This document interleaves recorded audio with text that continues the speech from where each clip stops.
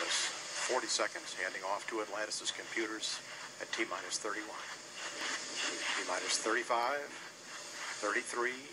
Clock will hold at T-minus 31 seconds due to a failure. And we have had a failure. Ground launch sequencer. The dogs retract switches. NNTDSP. Go ahead. Yes, sir. We need guys to go do the verification per the LCC, please. All right, CMAC. Yes, CMAC. The LCC says we need to verify using a camera, and we're positioning camera 62 right now. Okay. Let us know as soon as 62 is swung over, and you can verify LCC for GDA retract, please.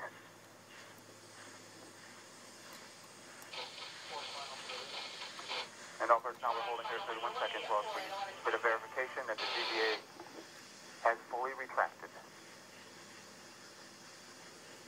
for our pre-plan.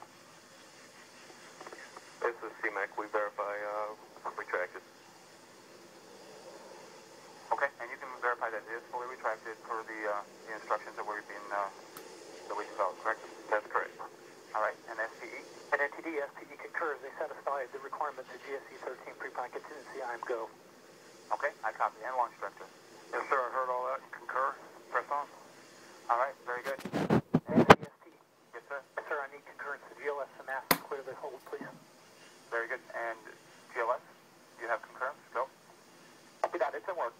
Thank you. Let us know when that's complete.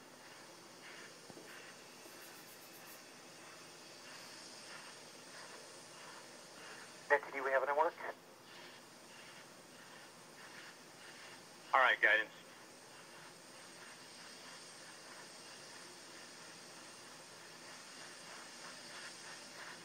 Just a reminder for folks, our watch going back hold time is 3 minutes and 16 seconds.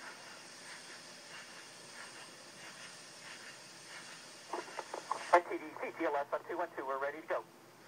All right, very good. And launch director, with that cleanup, we're going to go ahead and proceed. Yes, sir. Please do. All right, and all personnel, we are going to pick up the clock here momentarily. And GLS, you can resume the clock on your mark. Copy that. Countdown clock will resume on my mark. 3, 2, 1, mark. T-minus For auto sequence start. handoff to Atlantis' computers has occurred.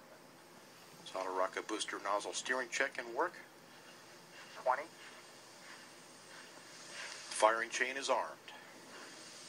15. Go for main engine start.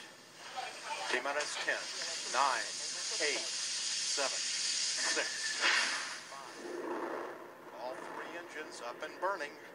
2, 1, 0, and liftoff. The final liftoff of Atlantis. On the shoulders of the space shuttle, America will continue the dream. Program, Houston. Roger roll, Atlantis. Houston now controlling the flight of Atlantis. The space shuttle spreads its wings one final time for the start of a sentimental journey into history.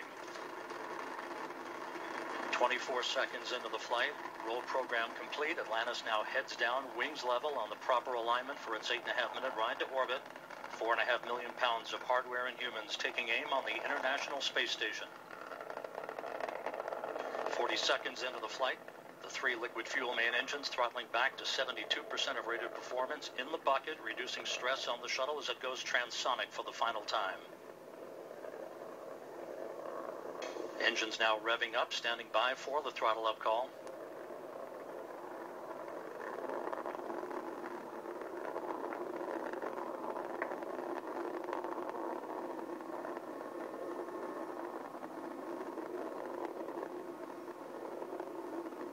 Atlantis, go at throttle up, no action, DPDT.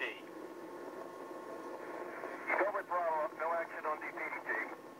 That call from Capcom Barry Wilmore, a transducer, instrumentation only, no action required.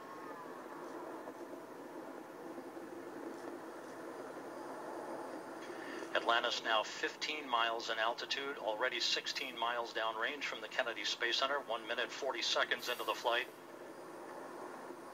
Atlantis flexing its muscles one final time. Atlantis traveling almost 2,600 miles an hour, 21 miles in altitude, 24 miles downrange, standing by for solid rocket booster separation.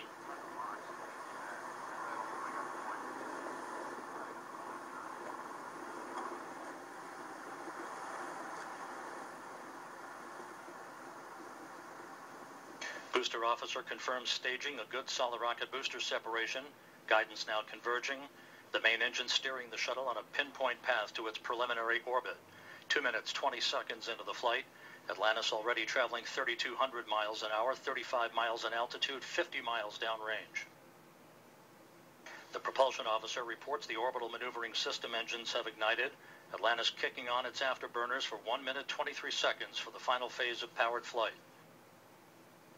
Atlantis, 2 engine tow.